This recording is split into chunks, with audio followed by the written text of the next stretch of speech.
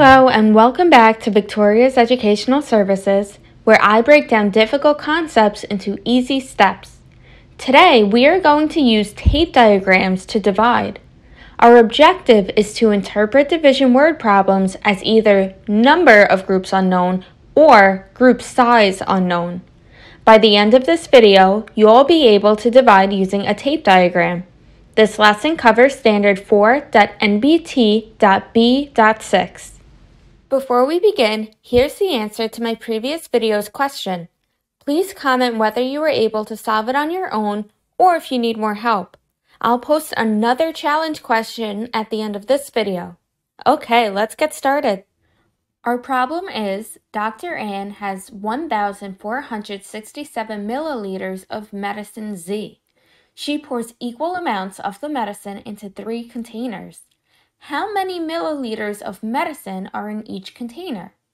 So we are going to draw a tape diagram to solve this problem. It just looks like a plain rectangle.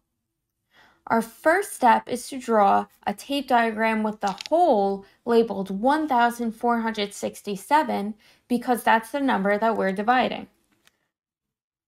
So here's our hole, and we'll label it 1,467. Since we're trying to figure out how many milliliters are in each container, we need to find the size of the group. We already know how many groups there are, 3, because the medicine was poured into 3 containers. So I'm going to divide my tape diagram into 3 parts. Okay, so I have 1, 2, 3.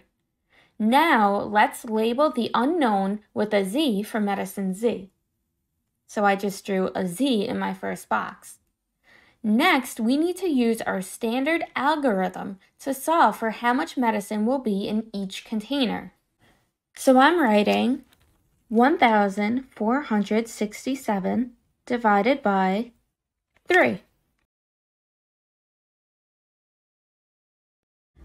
Our answer is that each container will have 489 milliliters of medicine. I'm leaving you with a challenge to solve this one independently. I'll show the answer in the beginning of my next video. Comment your answer or any questions that you might have about this lesson. That's all for today. Thank you so much for joining me. I really hope this video helped you. Please like and subscribe so that I can continue to provide free educational videos. Comment with any questions or suggestions for tutorials that you would like to see next. Until next time, bye!